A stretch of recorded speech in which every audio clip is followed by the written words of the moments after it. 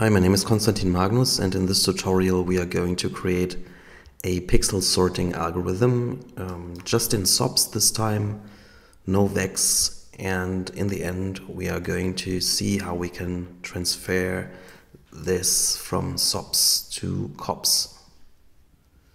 So let's start off with a new scene in Houdini, and we can call the geo node pixel sorting. Dive inside and create a grid, and the grid should be set to columns, and we need lots of rows and columns, and you can press spacebar 2 to view it from top. And first of all, I want to create an attribute. This attribute will be called num,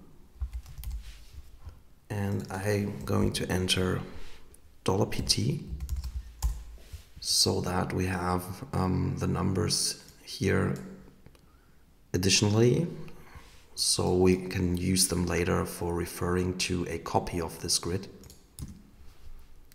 And now we need to just drag in an image. Attribute from map can apply some colors to our points, and just take your favorite image,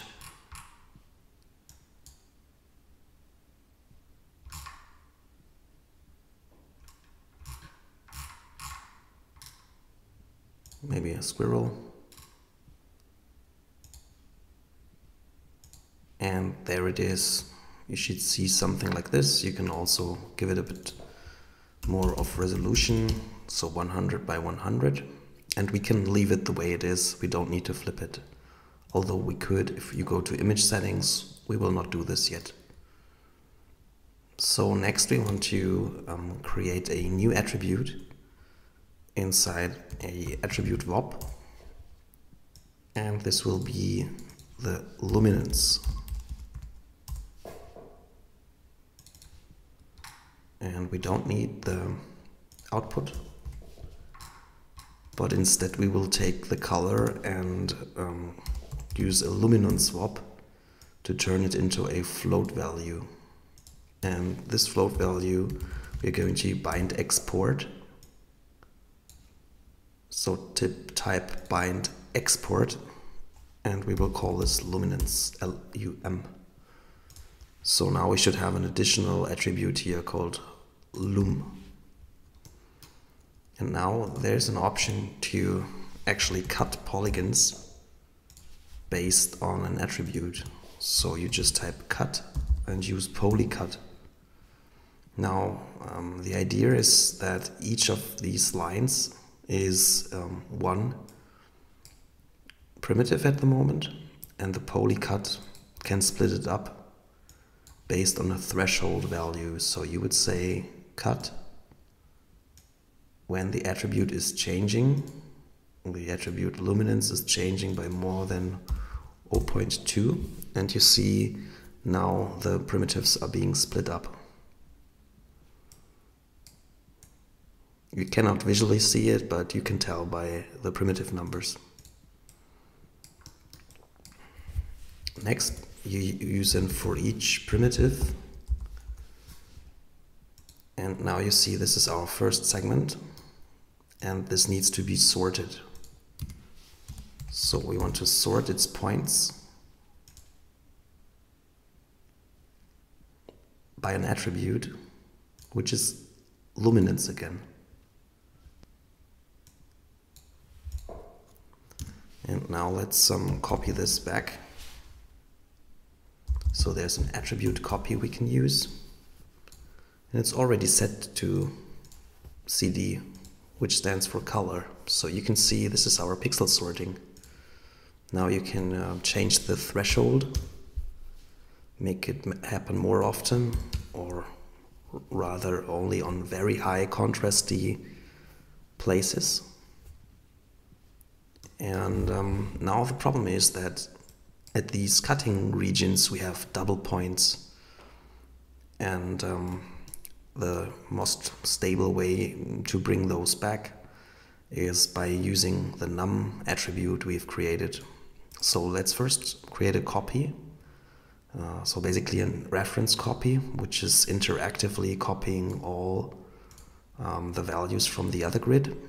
And we want to break the connectivity by right-clicking and saying delete channels, and we set it back to quadrilaterals, which is the standard.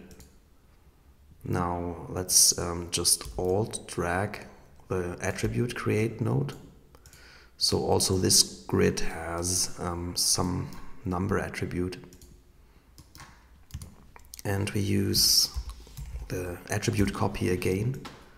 And this time we want to copy the color, but based on an attribute which is called num. So we basically transferred the same information. And you can still play around with the resolution.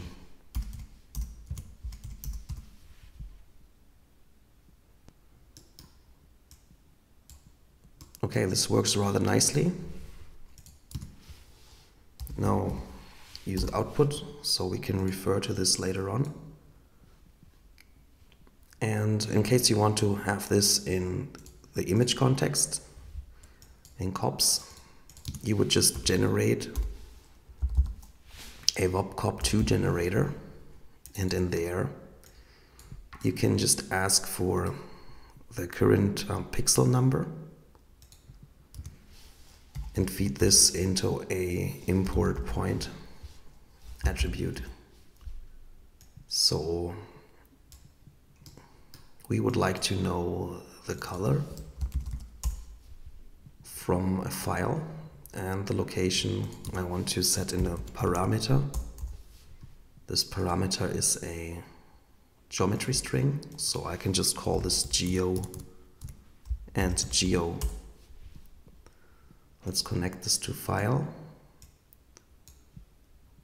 And now in order to make this work, I need to convert this color vector attribute to a float, also lots of floats, and feed them into red, green, and blue. So this, when we go up, this waiting for our geometry, so you would just drag the output node in there and put OP double column here, and this should make it appear here. Now you might be wondering of this look. First of all, the image aspect does not fit, so you would go back to our grid and just copy the rows parameter, go back to the generator and go to image, and there you can right click and say paste relative references. I will do the same here, but say columns instead of rows.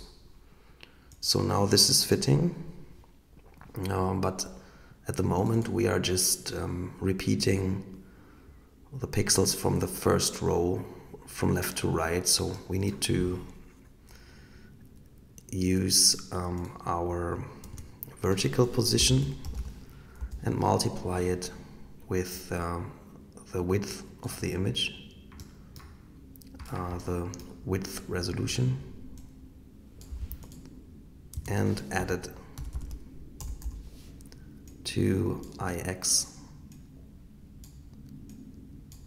So that's our image.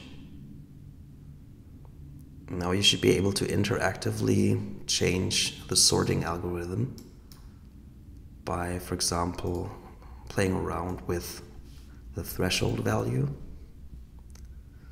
and also maybe with the resolution. So you could try 500 by 500 and press enter.